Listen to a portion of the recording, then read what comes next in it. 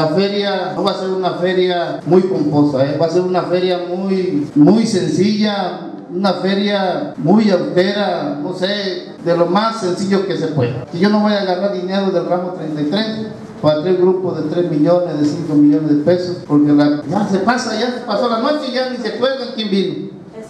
Es cierto, presidente. Y esto, vamos a hacer una feria muy sencilla, muy humilde, a la capacidad que tenga el ayuntamiento y a la capacidad viendo las necesidades de ustedes. Porque tenemos grupos costosos, lógicamente que el costo es arriba. Entonces vamos a traer grupos sencillos de la región, vamos a invitar a la prepa, vamos a invitar al CEBET, a todo el mundo. Hay grupos de acá, de la sierra, también les vamos a invitarlos para que el dinero quede aquí en Atoyac, no se lo lleven otro. Esa es la ventaja, pues esa es mi idea, de que aquí el dinero quede en Atoyac, porque el dinero es de la atoyaquense. ¿Su nombre? Isaac Pisa Magaña. ¿De dónde viene usted? De San Vicente de Jesús. Vemos que el presidente se comprometió a apoyarlo. ¿En qué lo va a apoyar? Me va a apoyar para el tratamiento de la medicina de mis quimios, para la reacción de la quimio, porque las quimios ya está solucionado, nada más para la medicina que se compra aparte. ¿Cuánto le cuesta? Son 4,000 pesos de 4 cajas de 3 pastillas. ¿Eso cada cuántos días lo compra? Cada 28 días o cada mes máximo.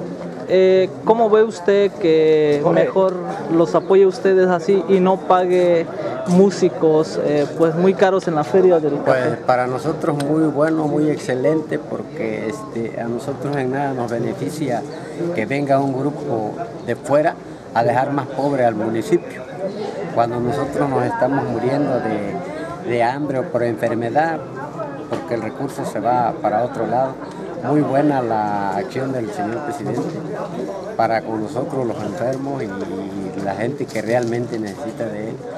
Es una persona, como lo decía la compañera hace un rato, que ha apoyado desde mucho antes de su campaña, nos ha apoyado y estamos contentos y esperemos que Dios lo siga bendiciendo para que nos siga apoyando, señor.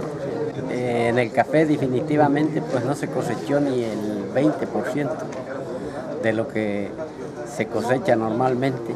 En la miel igual está retrasada la cosecha por falta de lluvia en algunos lugares.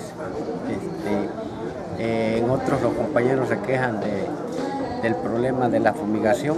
A nosotros nos parece excelente y más que nos apoyara, como le decía hace un rato, para no estarle pidiendo cada vez que uno va, nos apoyara con algo para invertir en un negocio, a lo mejor una tiendita o qué sé yo. Yo por ejemplo ahorita ando con la idea, estoy empezando con codornices, pero muy poco porque no tengo para la incubadora, para esos detalles. ¿Algo más que quiera comentar?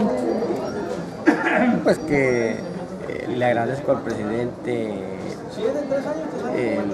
el apoyo que nos está dando y ojalá que no se canse y que pues nos apoyara, digo, de esa manera para no estarle pidiendo cada mes, para que nosotros podamos, dice por ahí un dicho, que nos enseñe a pescar, no a comernos al pescado, ¿sí?